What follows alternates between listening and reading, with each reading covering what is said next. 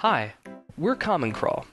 We're a nonprofit organization building and maintaining an open crawl of the web. We're doing this because we have a vision, a truly open web that allows universal access to information, and we've got a plan to get there with our open repository of web crawl data that we believe has the power to enable a new wave of innovation, research, and education. We care about contributing to the commons where information lives free, and we collect this data using a crawler, a software program that gathers information from the web. The web is the largest collection of information in human history, and web crawl data provides an immensely rich resource for scientific research, education, technological advancement, and business innovation. We believe that web crawl data should be open and accessible to anyone who wants to use it.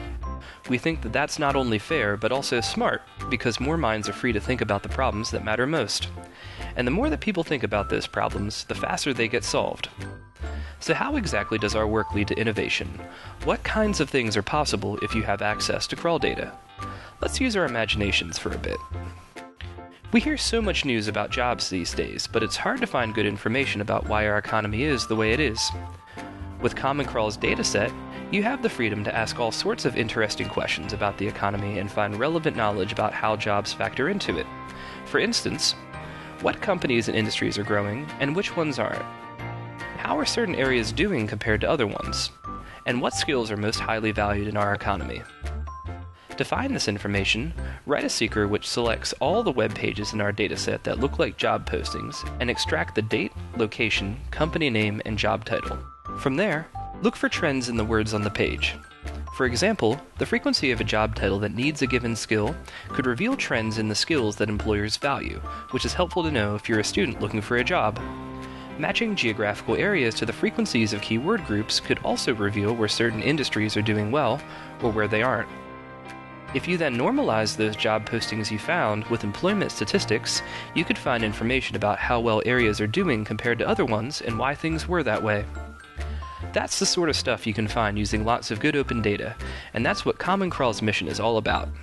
If you think that that's cool, let's ask another really big question.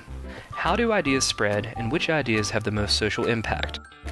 One area where this is interesting is in politics, and you can find political data in Common Crawl such as the contents of bills, political speeches and commentary, and campaign financials.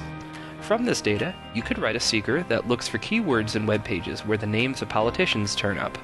From that information, you could see what sorts of words and phrases are associated with a politician, which gives you a look into public perception over time. As you can see, Common Crawl has something to offer for many different types of people. As a business user, you can see how insights and knowledge like this could evolve into a viable business model for an enterprising developer, startup, or even a large company. But Common Crawl is not just for business users. Researchers need extensive information and data to inform the work that they do, exactly the kind that Common Crawl can provide.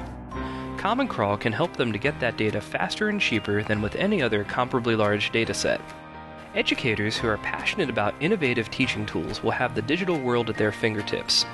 To be able to teach or learn big data techniques like Hadoop or graph theory, the kind of innovation that's driving 21st century advancements of all kinds, you first need to get your hands on some real-world data.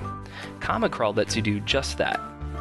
Anyone can learn the skills necessary to be able to work with the web crawl data we provide, from journalists to anthropologists to economists.